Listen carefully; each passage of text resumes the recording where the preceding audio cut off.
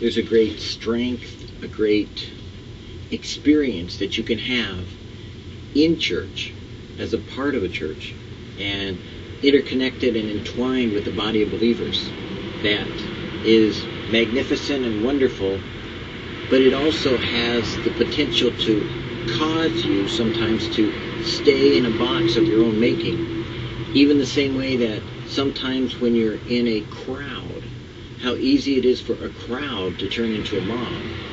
Sometimes that happens in the Christian world, in worship or in enthusiasm or in emotion, or sometimes in teaching when somebody's driving home a point and they just keep iterating, reiterating and shoving it and pushing it, and it gets people worked up, and then you feel like you're kind of like swept up into the moment, and you get carried away into doing things you might not have said or done otherwise. Be careful of that, because you see, I enjoy and love the body of believers. I like what God is doing in the entire Christendom, because I look at the letters to 7 churches and I see each one of the churches had some major issues, and I can't fix them, but God can. I can't straighten them out by just sharing with them what the Lord said or whatever a word might be, but I can see in them certain aspects of me in each one of them that make me realize that I have the potential to fall in the same places that they may have fallen. So I need to spend that quality time not just in the church, but alone with God.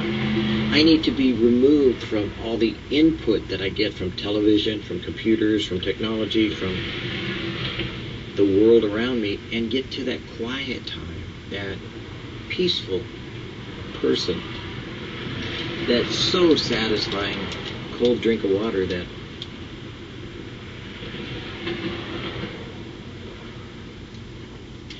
I know who my God is, that Jesus sitting here with me, still and quiet, is the reality of my relationship with Him.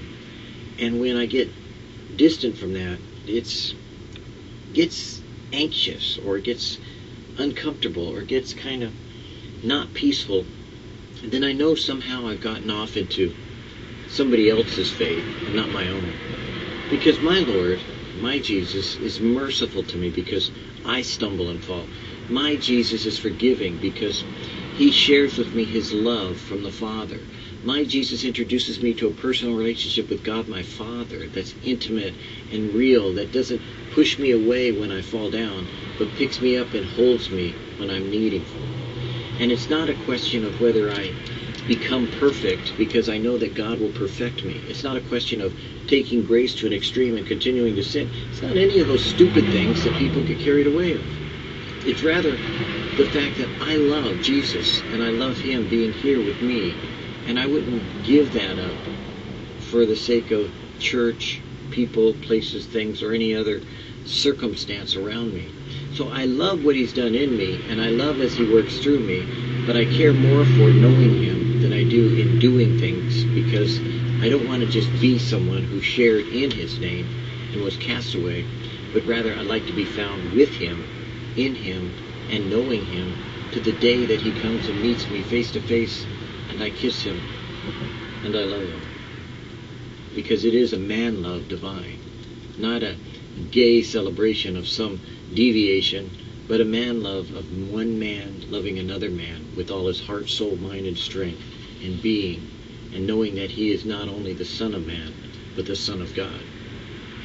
In God calling, the richest gift, Jesus, thou didst come that we might have life and have it more abundantly. Life, spiritual, mental, physical, abundant life, joyous life, powerful life.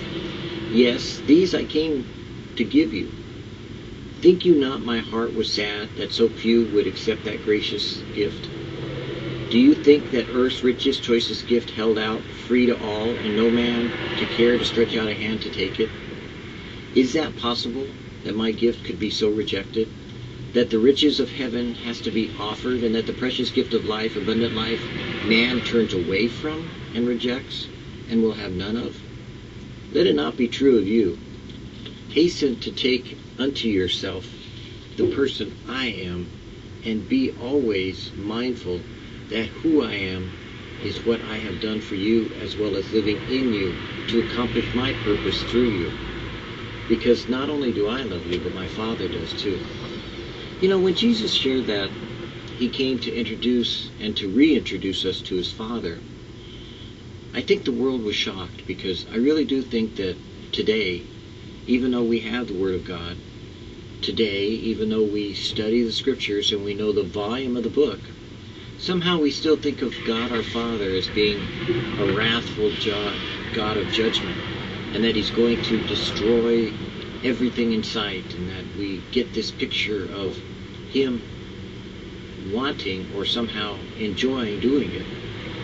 And the reality is I think God grieves over that great tribulation that is to come, where he pours out his wrath upon mankind, because I believe that the God of love, that we are told that God is love, that because God is love, he is beyond the tenderest moments we can imagine, and beyond any comprehension of the feelings that we think we have, because we only taste in part, but he's the fullness thereof. So I don't see God my Father in quite the same way that maybe you do. But I pray today you would find that he's not just long-suffering, but he's merciful, and he is tender, and that in a still small voice he will speak to you, because he doesn't want to speak to you in a loud, thundering circumstance that causes devastation, but he would rather cause salvation to come to you today in your circumstances, as you walk with him every day, learning that being alone with God might be the best thing you could do today. And then go on to church, and go on to ministry, or go on to your family, or go on to your fellowship, or your friends, or your neighbors, or whatever it is that God has placed you in. But never forget that Jesus is always, forever, with you, if you'll just make yourself aware to him that you want to know him personally and intimately, as deeply as he knew the Father, because then he'll introduce you to someone that you may not know of, and you may only think you understand, and that is our Father who art in heaven. And glorious and hallowed is his name. His kingdom is coming, his will is being done on earth as it is being accomplished in heaven. This is the day that he has made, and he has given us all that we need for today. He has provided for us our daily bread, and he has caused us not to be led into temptation, for he tempts no man, but he is causing us to be directed unto salvation, for we choose to listen, he will lead us and guide us, as he has said. But he will, as he has promised, as we listen and heed his call, as we do the things he said, deliver us from all evil. Because we are, as we follow him, being brought into his kingdom and his glory forever and ever.